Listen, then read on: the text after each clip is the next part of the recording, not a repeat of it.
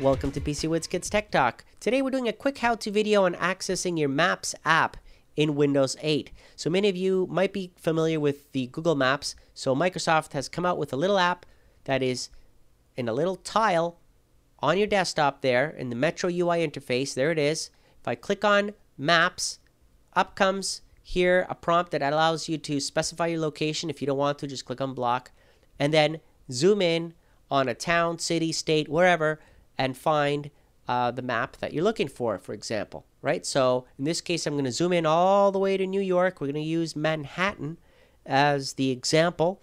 Now, there are more features than just zooming in and looking at streets, obviously. We want to be able to get information like traffic. We want to be able to get the satellite view. If you right-click on this map, you will get those options. Okay, they appear at the bottom. I'm zooming in so you can see how detailed the map loads. And of course, you do have to be connected to the internet. However fast your internet connection is, the load times are faster, obviously.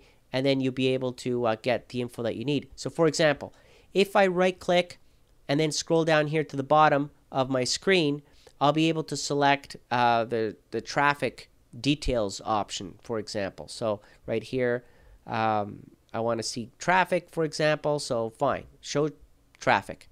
And then you can see the color scheme here from green, yellow, orange, and of course red being the most busy. The Lincoln Tunnel there is red. Obviously that's congested.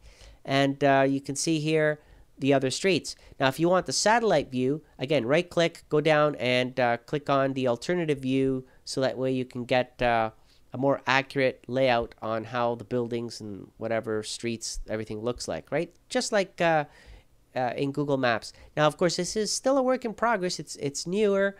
It's not necessarily at the same level as Google Maps. I don't think it's as good personally. But then again, you know, give it some time, and I'm sure they'll make it better. Is this something you guys find useful? Would you try it if you had Windows 8? Do you have any use for it? Comment below. Let me know what you think about the Maps app in Windows 8. Is it something that you'd be interested or not? And again, thank you for watching.